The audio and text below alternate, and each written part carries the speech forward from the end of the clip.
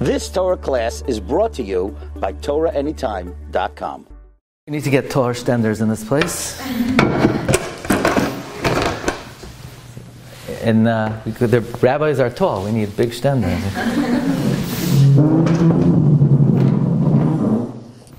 Okay, ready to go? Okay. We're recording? We're on? You sure? The red light is on? Yeah. Okay. Okay, good morning everyone. Shalom Aleichem. It's very nice to be here. So let's play a little trivia. Does anybody know, where do I come from? Five. Everyone thinks I come from the 5 towns. No, I come from Brooklyn. This is my hometown, Flatbush.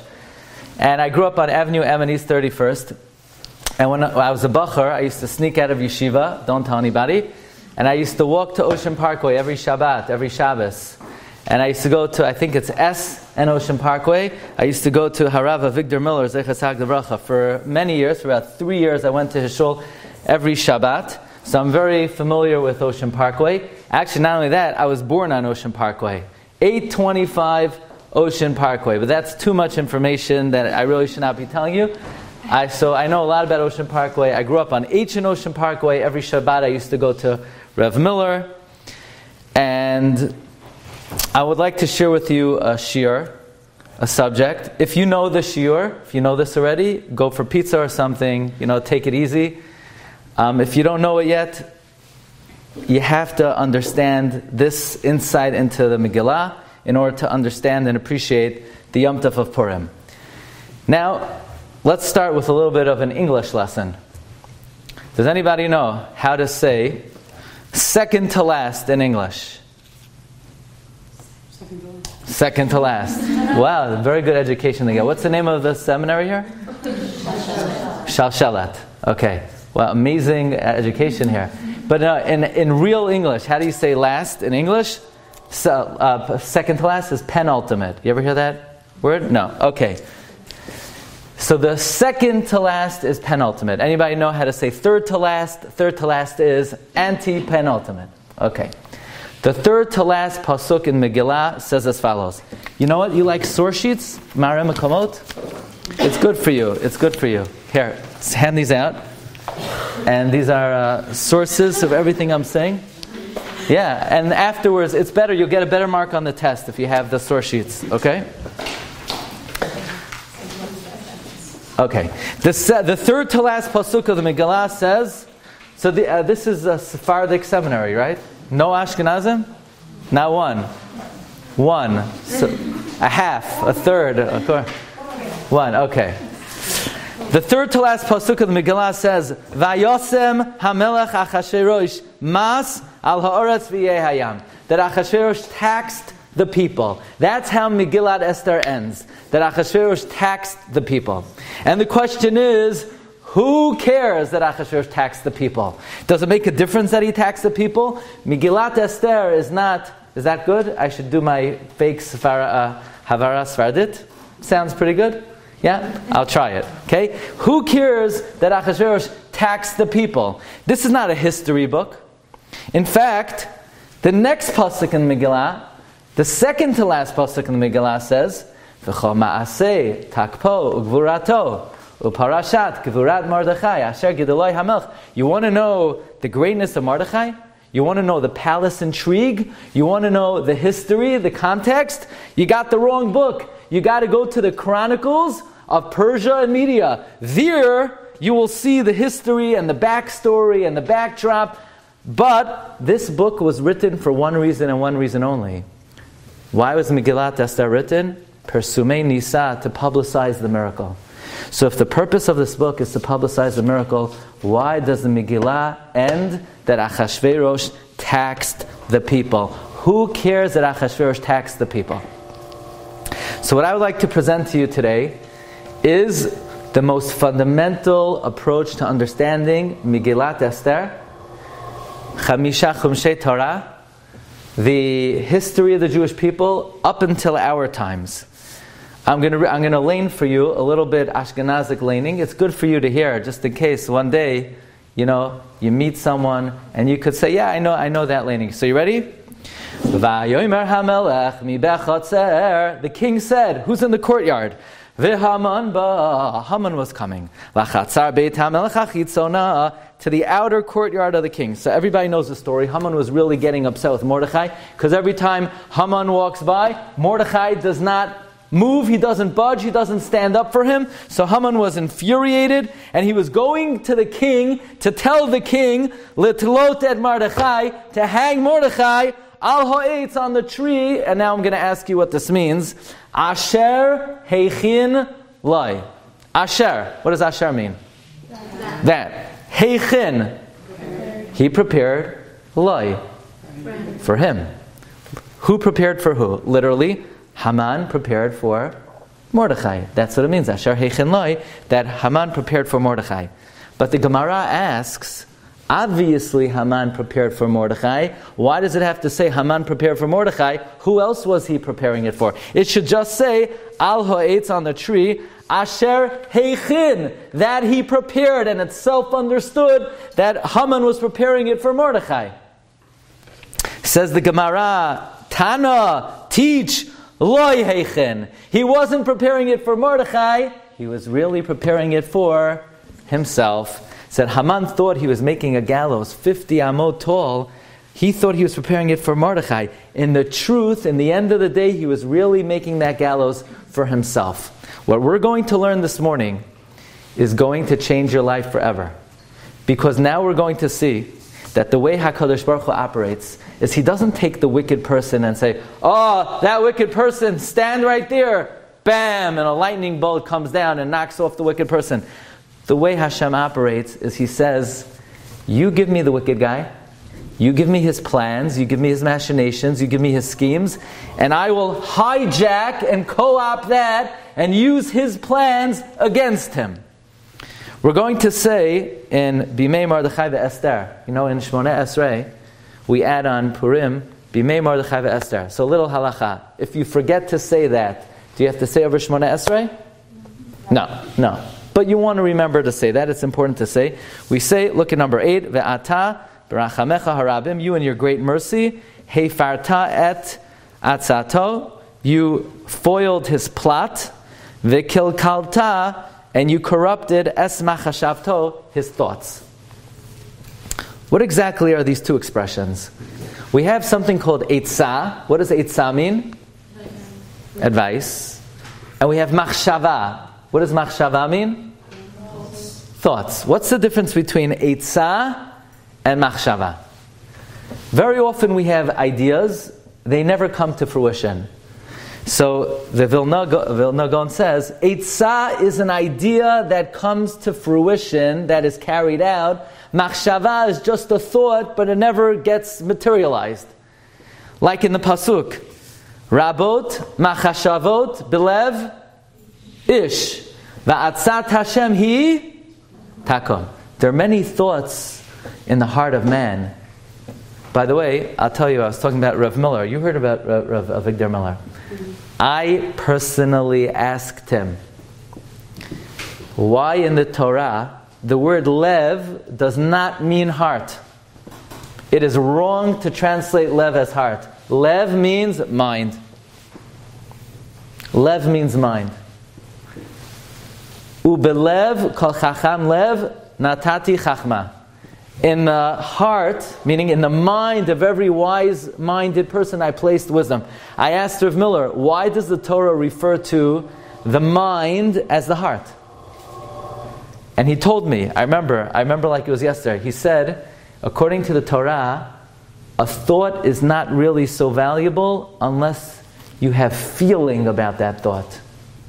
So in other words, we daven and we say, God, you created the world. But if it's just something flying through your mind and you don't feel it, it doesn't have value. The reason why the Torah calls the moach, the mind, the lev, because unless you get excited about it, unless you're enthused, unless you're passionate about it, the thought is not that valuable. So there's eitzah and there's machshava. Eitzah is a thought that is carried out. Machshava is something that's not carried out. So we say, Rabot, Machashavot, Belevish. There are many thoughts in the mind of man. Va'atzat Hashem, only the final plan of God, Hi Takum, is what is carried out. So we're going to say on Purim, not only Heifarta et atzato, not only did God make sure that the final plot of Haman was never materialized, but Vikilkalta es machshavto. God took Haman's thoughts, schemes, machinations, and he co-opted them, he hijacked them, and he boomeranged it back at him. So let's give a few examples. You ever hear of the man Ovadia? Don't say, yeah, Rabbi Ovadia Yosef. A Navi. You ever hear of the Navi Ovadia? Say yeah. Answer yes. Yeah. He's one of the Nevi'im, yeah? Yeah. Good, excellent. Anybody know where is he in the Navi? In Malachim, in Shmuel. Where is Ovadia? In which Sefer? Terei Asar. Ovadia, how are we doing? Sorry. We're good? Yeah. I just double check. I should start over? No. Okay, we'll start over. We're good? You want to say something? Commercial? The Navi Ovadia said the shortest nevuah in the whole Torah. He said one perek of nevuah. And it's called Sefer Ovadia. Sefer Ovadia prophesies about the downfall of Edom. Va'alu Moshiim b'Har Tzion lishbot et Har Esav v'hayital Hashem hamelucha. Ovadia prophesied about the downfall of Edom. The Gemara asks, why did Ovadia prophesy about the downfall of Edom? Says the Gemara, Ovadia was a convert. He was a convert from Edom. The way Hashem works is as follows. The Gemara says, Menei ube abba, nezel be nagra. From the forest, there used to be a song about this. Hopefully you don't know it. From the forest itself comes the handle for the axe. Does it sound familiar to you? Excellent. You passed the test. It's not supposed to. From the forest itself comes the handle for the axe. That means as follows. You have a massive forest. And one day the woodsman comes and he takes his axe and he chops down the whole forest with the blade. But where did the handle come from for the axe? It came from that forest. The same thing with Edom. Who prophesied about the downfall of Edom? Ovadia. Ovadia came from Edom, and therefore he prophesies about the downfall of Edom. Now, so I want to give you an example from the Chumash. I want to give you an example from Megillah, and then we're going to bring it closer to our times. Who took the Jewish people out of Mitzrayim? Moshe. By the way, Moshe's birthday was very recently, right? When was it? 2 days ago. Happy birthday, Moshe. He was born on Zayin Adar. And his mother put him in the Nile River. Now, what do you call a baby floating in the Nile River? You know what you call him? Lunch. I once spoke in Phoenix, Arizona, so they took us to an aquarium, and in the aquarium there was an albino crocodile. Okay? So these are vicious crocodiles. So behind a big glass, the trainer comes in, he has a stick, on the stick is a slab of meat. The albino crocodile is 10 feet away. The trainer goes like that. Within 1 split second, the crocodile leaps at the meat, swallows the meat, and is back in its spot before your eye could even take it in. That's how fast the crocodile moves. So when a baby's floating on the Nile, the crocodile comes and then makes a borei nefashos rabbis in a few moments. The crocodile eats the baby. That's what happened to almost all the Jewish babies. Because the Pharaoh got word, Kol haben hayilod hayaora tashlichuhu. Pharaoh was told that on this day, the Savior of the Jewish people would be born. And he didn't know, would it be a Jew, would it be a Gentile? So the law was, on that day, everyone has to dump the child into the Nile. And Paro said, that's it, I'm going to eradicate the Jewish Savior. I'm going to make sure that this Moshe will never be born, will never survive. And Hashem is watching the Pharaoh, and Hashem says, you fool. Hashem's laughing. Really? You think that you're going to put an end to the Jewish Savior? Watch this. Pharaoh's daughter was bathing in the river. Rashi says she was converting. So she was going to mikvah.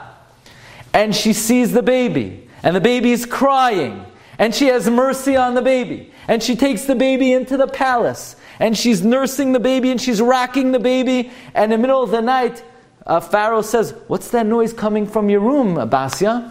And she said, "Nah, you wouldn't, it's just a baby." He says, "What, a baby? Where'd you find the baby?" "Go back to sleep, don't worry, it's an adorable baby, it's a really cute baby. Actually, Dad, I haven't slept the whole night. Would you mind holding the baby?"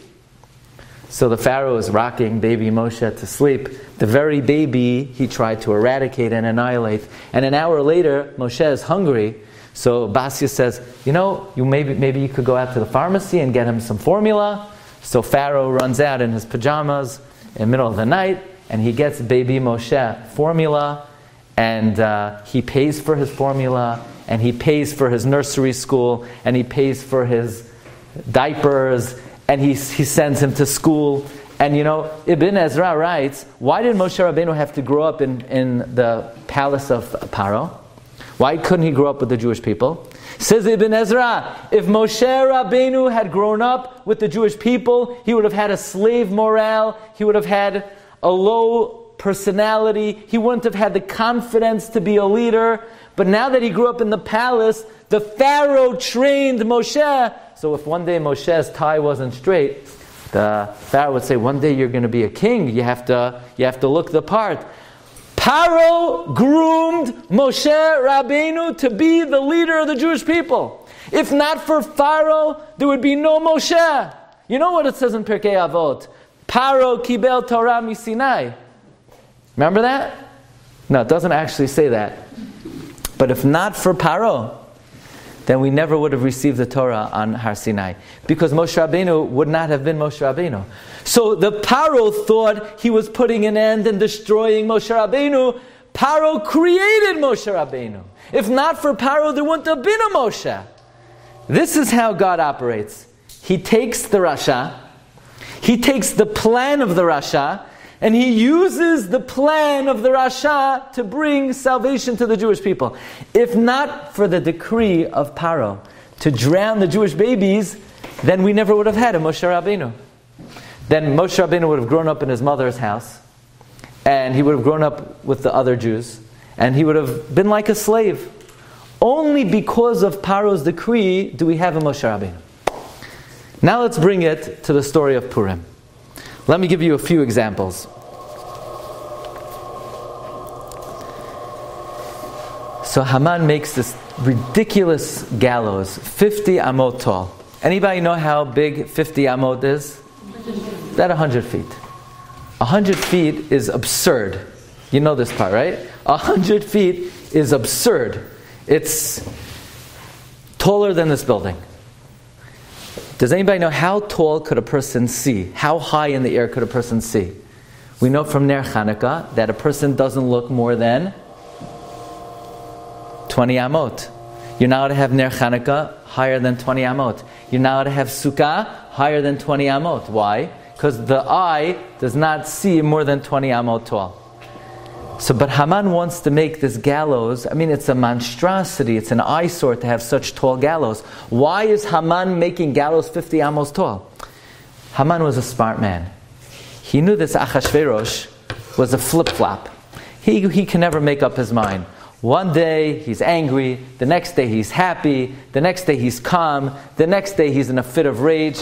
Haman understood that he has to catch Achashverosh in the right mood, in an angry mood. And if in that angry mood, Mordechai is standing right there, and Haman would say, okay, hang Mordechai, so Achashverosh in a fit of rage would just hang Mordechai. That was Haman's plan. But it backfired on him, because he took a misstep with Esther. And then Charvona was standing there, and Charvona said, hey, why don't you hang Haman? And Achashverosh says, oh, great idea, where should I hang him? So Charvona says, just look out the window, you see the Twin Towers is right there, ready to hang Haman on. So the whole plan of Haman backfired back at him in his face. Let me give you an amazing example. So, Vashti is not listening to Achashverosh. Now, this is not United States of America, where there's a democracy, and nobody can make a decision. You need the Congress, and you need the Senate, and you need the House of Representatives. This is a dictator.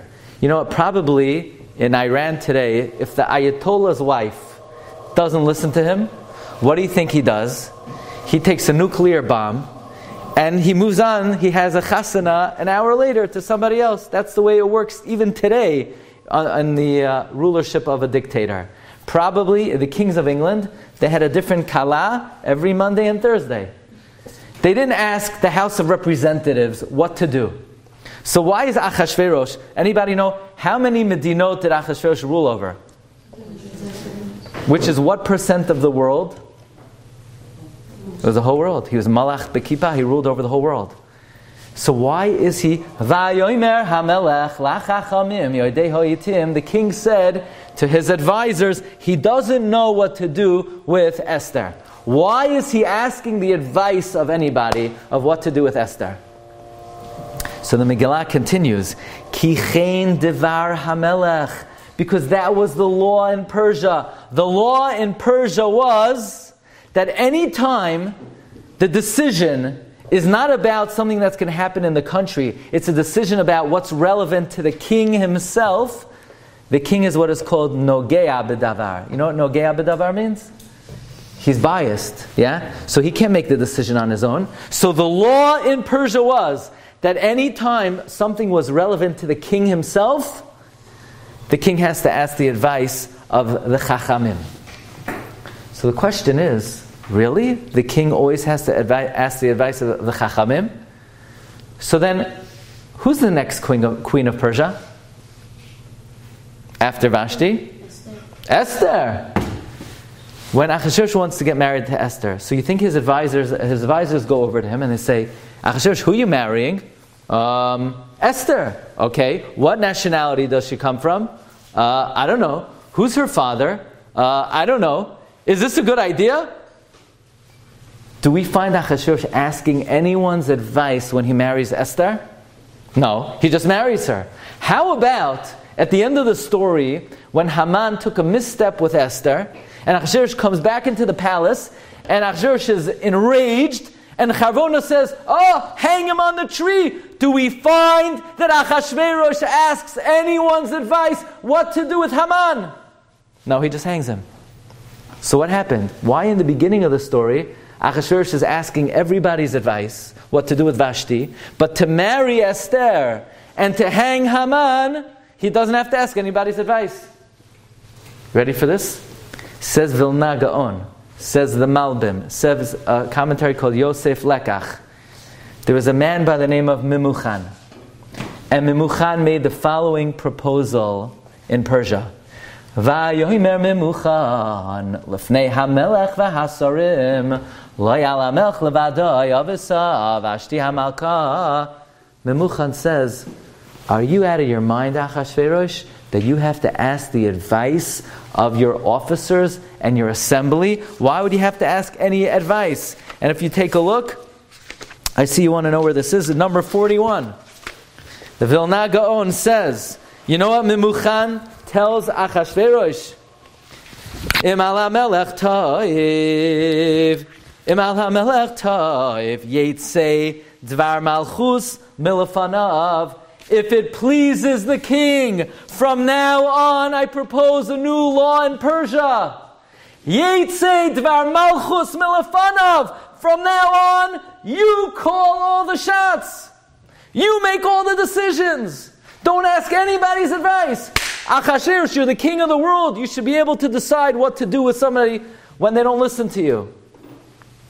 So we have a new legislation in Persia that Achashverosh calls all the shots.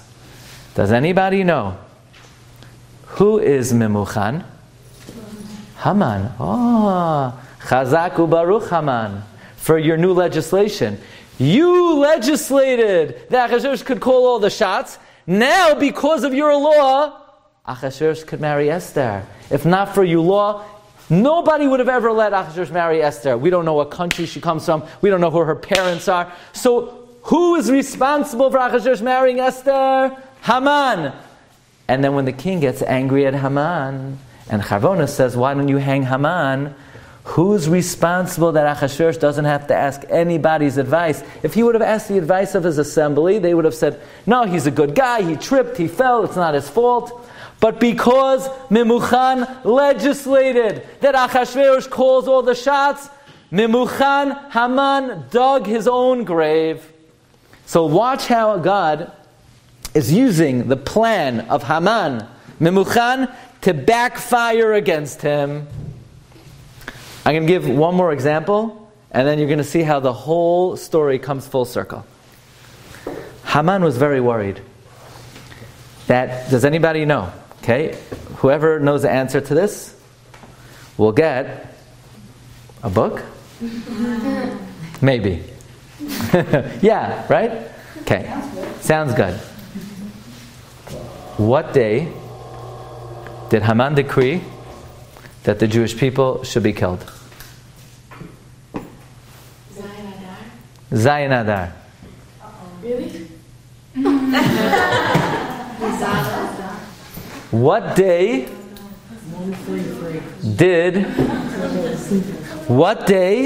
did Haman decree that the Jewish people should be annihilated? Yud Gimel Adar. Well, I have to give like 9 people the book? No. Yud Gimel Adar. Yud Gimel Adar. What did the decree say? So we think it said that everybody get ready on the 13th of Adar, all the Gentiles, all the Amalekim will kill the Jews. No, Haman was afraid to write that. Because if word ever got out that on the 13th of Adar, the Gentiles would kill the Jews, then you know what we would have done? We would have gone to the governors and the mayors, and we would have bribed them, and we would have paid them off, and we would have gotten out of the decree. So Haman made sure not to write what would happen on the 13th of Adar. You know what the document said? Take a look in number 23. V'nishlayach sifarihim biyad haratzim al kamdina is hamelech lehashmid laharoi guliabed. The documents that he sent through the runners said the Jews will be destroyed, annihilated, and murdered on the 13th of Adar. That's what it said to the official, on the official document sent to the governors. But look in the next pasuk, number 23, pasuk Yidalad. Patshegen haketav. The text of the document. Lihinatein dat b'chal medina umedina. That was revealed in every country. Galui l'chol ha'amim. Revealed openly to the people. You know what the document said? Lihiyot atidim layom hazeh. Be ready. And what? The documents didn't say anything. They just said, be ready, because Haman wanted it to be covered up until the last moment. So all the documents said, Lihiyot atidim layom hazeh. Be ready. Beware of the Ides of March. Get ready for that day, so that nobody knew what was going to happen. This was one of the biggest miracles of Purim. Because when Esther said, hey, Achashverosh, I'm a Jew, and that evil Haman, he wants to kill us. So Achashverosh said, okay, nothing I can do about it. Ki kitav asher nechtav b'shem hamelech v'nachtom b'tabat hamelech ein lahashiv. I cannot rescind the decree. I already signed it. I already sealed it. I can't rescind it. I can't take it back. So Esther said, yeah, you can. You know why? Achashverosh said, I already put my signature on it. Esther said, yeah, but it didn't say anything. All it said was, be ready. So Achashverosh says, so what do you want me to do? So Esther said, we'll just tweak it. Instead of be ready that the Jews get killed, we'll tweak it, the Jews will kill their enemy. So Haman thought by not writing in the document, he would sort of not let the cat out of the hat, not let the cat out of the bag, what was going to happen. But because he didn't write on the document, we were able to tweak the document and then turn the tables and kill our enemy. This is the great manner of hashgacha pratit. It's called al ha'etz asher heichin lo. On the tree that Haman made for Mordechai, he really was doing it for himself. The way God operates is he doesn't have to knock off the wicked person. He could take the wicked person, use the wicked person's plans to backfire against him. And now I want to show you the most astounding example of this in the Megillah. But we have to fast forward about 10 years after the story. Did you ever hear of Sefer Ezra? In Ketuvim, Sefer Ezra. Say yes. Yes. Excellent. Okay. Sefer Ezra. Perek Vav. We read about the Jewish people after the Purim story. They return to the land of Israel. And what's the first thing you think the Jewish people want to do when they return to Israel? They want to build Beit HaMikdash. And the king at that time was a man by the name of, anybody know who is the next king of Persia after Achashverosh? What? Daryavesh. Excellent. Daryavesh. And the king, the Jews turn to Daryavesh and say, Darius, help us out. Could we build a temple? And Darius said, yeah, go for it. And the Jews say, we don't have money. So Darius says, okay. And he opens up the royal treasury and he takes out all the tax money and he helps the Jews build the second Beis HaMikdash. And I ask you, where do you think Darius, by the way, who is Darius? Darius is the son of Esther and Achashverosh. You know that? Achashverosh marries Esther and they have a child named Darius. And Darius opens up the royal treasury and he gives all the money of the royal treasury to the Jewish people. Where do you think Darius got all this tax money from? Vayasem hamelech Achashverosh mas al haaretz v'yeh hayam. The Megillah ends off that Achashverosh taxes the people. All the tax money went into the treasury. Darius inherits the treasury. He opens up the treasury and he funds the building of the second Beit HaMikdash. Watch how the Purim story has come full circle. The story begins, Achashverosh is having Seudah. What's he celebrating at the Seudah? That the Navi Yirmiyah said that after 70 years the second Beit HaMikdash will be rebuilt. Achashverosh says, you see, it's not being rebuilt. It will never be rebuilt. Achashverosh is celebrating that the second Beit HaMikdash will never be rebuilt. And by the end of the story, Achashverosh has become the chief fundraiser to rebuild the second Beit HaMikdash. Watch how the Purim story, it's come full circle. Now, let's backtrack to Achashverosh's party. He's sitting there at his party. He's opening up his treasuries. Chazal say he had 1,080 storehouses of treasures. And he took out 6 treasures every day of the 180 days. And he asked Achashverosh, what are you celebrating? What are you so happy about? He says, I'm celebrating the Jewish people will never rebuild second Beit HaMikdash. And God's laughing. You think this Seudah is celebrating that they'll never build second Beis HaMikdash? This Seudah, you're going to get angry at Vashti. You're going to kill her.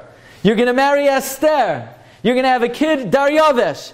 He's going to take all your money. And he's going to rebuild the second Beis HaMikdash. So you think this party is celebrating the destruction of the temple? This party is rebuilding the second Beis HaMikdash.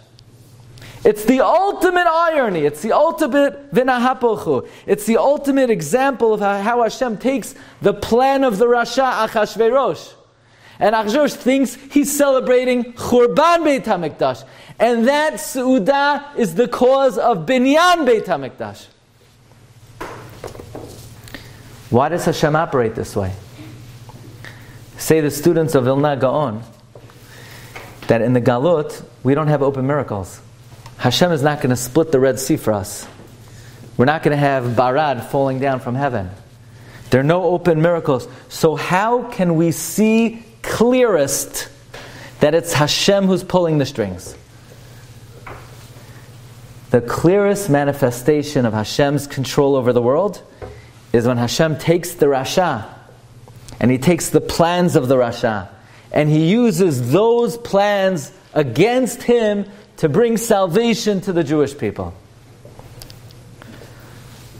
So let me give you 2 examples closer to our time. You ever hear of Lakewood Yeshiva? Yeah? It's the biggest yeshiva in America. You know where it is. Where is it? In Lakewood. Also, good answer. It has something like, 5,000 Talmidim? 8,000 Talmidim? Anybody know who built Lakewood Yeshiva? Very good. Okay. Rav Aaron Cutler. But that's what you thought. No, you're right. He built it. But it really goes back further than that. So there was a king and a queen. And they were on a mission, it's called Reconquista. And they were trying to conquer the entire Iberian Peninsula. Rid it of all Muslim infidels and expel every last Jew from the Iberian Peninsula so that the Jewish people will never have a home, never have a haven, never build yeshivot, never build any Jewish institution. Their names were King Ferdinand and Queen Isabella. And they set the date for the expulsion of the Jewish community for August 2nd, 1492, Tisha B'Av. You know that? That the expulsion of the Jewish community was August 2nd, 1492. They get a knock on the door. Yeah, what do you want, Christopher? I have a great idea. We're going to expand Spanish power. I'm going to discover a new continent, and we're going to expand Spanish power to America. Okay, and who's going to pay for it? That's why I came to you, Christopher Columbus tells Ferdinand and Isabella. You're going to pay for it. You're going to finance it. They said, okay, great idea. So on August 3rd, the day after the Spanish Inquisition, Christopher Columbus set sail to discover America. And who paid for it? Ferdinand and Isabella. They thought they were expelling every last Jew. There would never be a haven in history where the Jewish people will have communities, yeshivot, batei knesiot, talmidim. And who discovered and paid for the greatest haven the Jewish people have ever had outside the land of Israel? Ferdinand and Isabella. That's how Hashem operates. He takes the Rasha, He takes their scheme, He takes their plan, and He uses their plan to backfire against Him. I'm going to give you one more example. In the last 200 years, who do you think has been which country has been the greatest enemy of the Jewish people?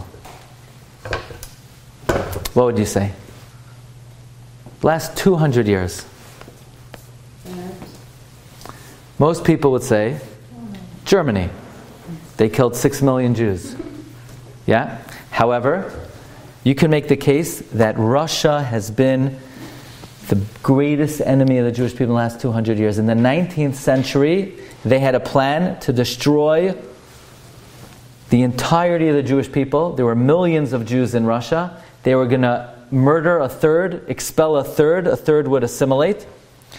And actually, the greatest butcher in the history of the world was Stalin. Stalin killed 20 million of his own citizens. And in 1948, in the War of Independence, this is a fact, when Jewish people were fighting for a homeland, the Jewish people were losing the war in 1948. And Stalin got in his sick mind that, he doesn't like the British in the Middle East because they're democratic. But the Jews were socialist. Stalin said, well, they're socialists, they'll probably be communist. So Stalin funded the War of Independence. You know that? Stalin is the one who financed the War of Independence. Not only that, he sent Russian troops to fight for Israel in 1948. Not only that, when it was put to a vote whether the world would recognize Israel, Stalin voted to recognize the state of Israel. So if you want to know why there's a mirror yeshiva today in Yerushalayim, Joseph Stalin, Yamach Shemai V'Zechrai. Can you imagine how Hashem takes the greatest Russia in history and uses that Russia to help the Jewish people? But let me end off with one final Purim miracle. This was all in 1948. In 1953, Stalin had a change of heart. Stalin saw that Israel was not going to be communist. Ben-Gurion was currying favor with America. He saw Israel was moving toward democracy. So Stalin had a change of heart. And he created something called the doctor's plot. He charged 6 doctors on trumped-up charges that these doctors were poisoning Russians. Stalin built railroad tracks from the heartland of Russia to take the between 2 and 4 million Jews in Russia to Siberia. In Siberia, it's very cold. You know how cold it is in Siberia? Between negative 75 and negative 95 degrees. In 2 weeks, all 2 to 4 million Jews would have died. And if you don't think he was going to do this, he already built the railroad tracks, he already built the concentration camps, and it was going to go into motion March 6th, 1953, exactly 70 years ago. What are we today? What's today? March 2nd? This was going to go into effect March 6th, 1953.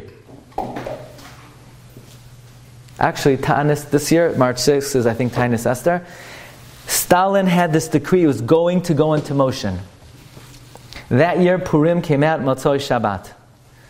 One of the great Russian refuseniks, Rabbi Yitzchak Zilber, was reading the Megillah Leil Purim, right before this plot was going to go into effect. And he's reading the Megillah, and when he finishes the Megillah, he turns to the other inmates, and he says, you see this story? There was a Stalin 2,000 years ago, and Keheref Ayin, in the blink of an eye, God turned the table on him. And God knocked him off. And we had Yeshua. It could happen in our times. And someone who was there said to Rabbi Silber, what are you telling me nonsense about what happened 2,000 years ago? It's a fairy tale. What are you telling me? What does that have to do with Stalin? Stalin is strong like an ox.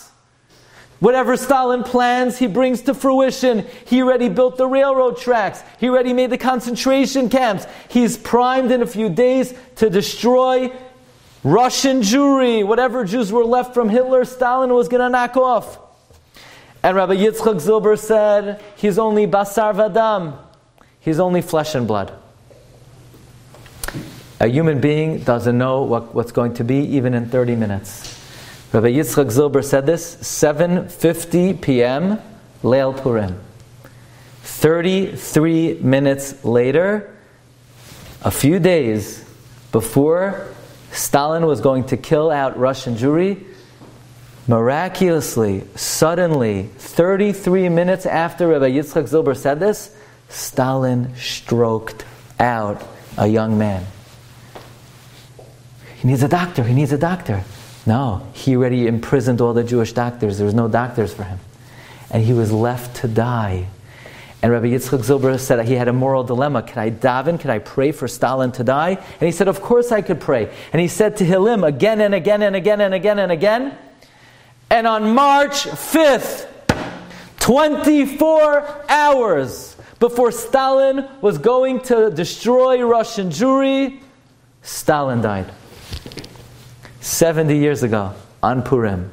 70 years ago to the date. This was the great miracle of Purim, 1953. Where look how God manipulates this Rasha. When we needed him, when Hashem needed him, he had Stalin fund the War of Independence. He had Stalin vote on the establishment of Eretz Yisrael. He had Stalin fight in the war. And as soon as he turned the table, God said, we're done with him. But he was strong like an ox. He was healthy. Just like that. Yeshuat Hashem keheref ayin. So from the story of Purim, we see that Hashem doesn't need to knock off the Rasha. Give God more credit than just having to knock off the Rasha. God says, you give me the Rasha. You give me his plans. You give me his schemes. And I could hijack his plans and use his plans against him. This is the great limud of the Purim story. So it doesn't matter, friends, who the president is, who the prime minister is. You don't need to have a friend of the Jewish people. Sometimes Hashem works in very mysterious ways. Even someone who doesn't look like our friend, Hashem uses them. He pulls the strings. They're just pawns in Hashem's hand to bring us bracha and Yeshua. So we live in challenging times. We know that the different regimes and countries of the world, they're not our good friends. But don't worry. Breathe easy. Misha nichnas adar, marbim b'simcha. Hashem is with us. any enemy, Hashem is able to just pull the string and use the enemy to bring Yeshuot, Nechamot, Lanu, Ulechal Yisrael. Amen. I wish everybody a happy Purim. Thank you very much. Rachtia.